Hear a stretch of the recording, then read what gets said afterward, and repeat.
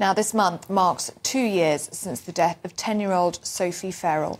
She died from an aggressive form of childhood cancer. A local Gosport MP, Dame Caroline Dineage, is calling for the government to publish a childhood cancer action plan and working with Sophie's mother, who has created the charity Sophie's Legacy in her memory. Well, joining us now to share more on the dangers of childhood cancer is local Gosport MP, Dame Caroline Dineage, and Sophie's mother, Charlotte Fairall. Good morning to you both. Thank you so much for joining us. And Charlotte, let's start with you, shall we? We've just seen some beautiful pictures and videos of your daughter, Sophie. Tell us a bit more about her. Yeah, she was a very healthy, happy 9-year-old who enjoyed going to school, who she was just so bubbly and happy and positive and enjoyed life, and they hadn't spent one night in hospital prior to becoming unwell. And when did you know that she was unwell with childhood cancer? She started complaining of stomach pains. She felt sick. She was struggling to eat in the mornings, particularly. And we obviously had gone to the doctors, but they put it down to other things. But the moment she started bleeding was the moment I knew that something more was serious. But she was told that it was her first period, even though I was insistent that this was definitely not her first period. And in the end, I took her up to A&E, and that's when they said how long she had this lump for. And I said, what lump? And they found a 12-centimetre tumour in her abdomen. Oh. And Charlotte, the loss of a child is something that no parent would ever wish for, but so inspiring that you've used this to launch Sophie's Legacy. Can you tell us a little bit about that?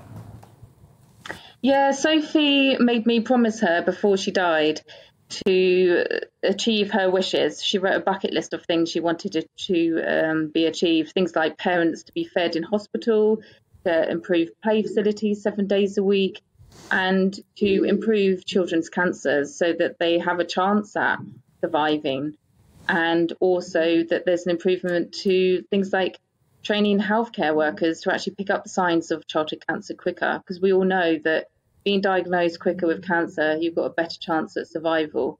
Yet children with cancer seem to be diagnosed often, misdiagnosed a number of times before they actually are. What an incredible character your daughter is, that she was dying from childhood cancer and she used that time to think about her legacy and to think about you and to think about other parents and other patients and try and make their cancer journey a little bit better than hers. Yeah, she just was incredible. I know that a lot of parents say that about their children, but the mindset to have, knowing that she was dying, and only just turned 10 when she died, but she just wanted to make a difference. And she even said to me, I obviously was in tears, and she kept looking to me, said, "It will be okay, Mum." And I just don't know how she did that. She wanted to make a difference. She wanted things to be changed, and she made me promise her that we would achieve this. And that's why we have continued our campaign. I met our MP 10 days after Sophie died, and we haven't stopped since.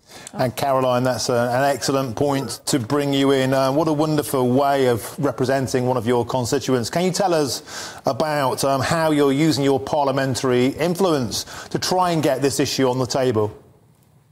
Yeah, I mean, I can quite understand why Charlotte said that Sophie was a remarkable young lady. She was, but actually Charlotte and the rest of her family are quite remarkable as well, how they've turned this unspeakable tragedy into such an effective campaign to try and save the lives of other children. So as you've just heard, Charlotte came to see me just 10 days after Sophie died and had a very clear idea as to what needed to change to try and meaningfully impact the way that we detect, the way we treat, the way we care for children and young people with cancer across the UK.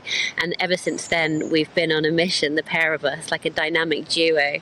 We've met with every single health secretary. I've raised it in Prime Minister's questions with every single Prime Minister. And as you know, there's been a bit of a revolving door in both of those roles over the last year.